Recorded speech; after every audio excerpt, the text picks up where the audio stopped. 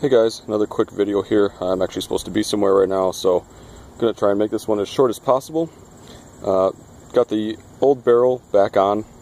I'm going to make a treatment for it so it looks a little bit better. I'm going to put a PVC tube over it and paint it black. Anyway, like I said, as quick as possible here.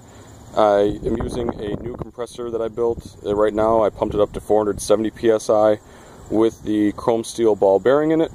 I'm going to be shooting at the Dell laptop, and I'm sorry, but I won't be recording the shot except for in the slow-mo.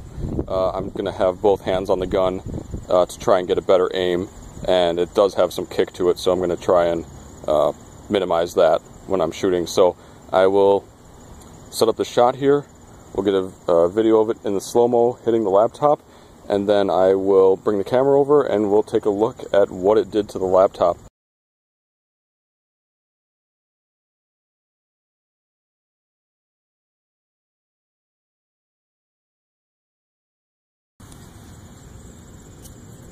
There's the damage, and we'll see how far it went through right now.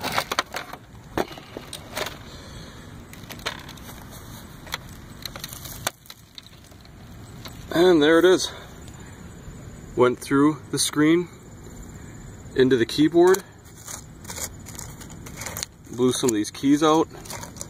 Oh, blew quite a few of these keys out. Actually, looks like it cracked the O there. There's a piece of another one. But yeah, blew these keys out. Oh, and here's actually, you can see where it, there's the hole from it actually, where it struck the keyboard. And there is the bearing inside, still good as usual. So there you go. So here's the hole.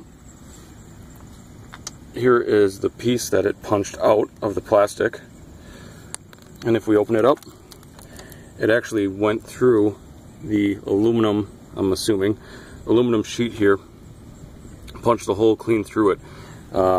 Which obviously slowed it down quite a bit, just punching through that. I think if I would have hit here in the unprotected part, I think it would have definitely went into the laptop itself. Maybe next time I'll try and shoot a little more towards this area and see just how far into the laptop it'll go. Maybe I'll shoot the back of the laptop too.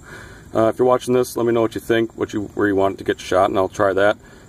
Might even try going up to like 500 psi with that compressor and see how everything goes. So, alright, take care.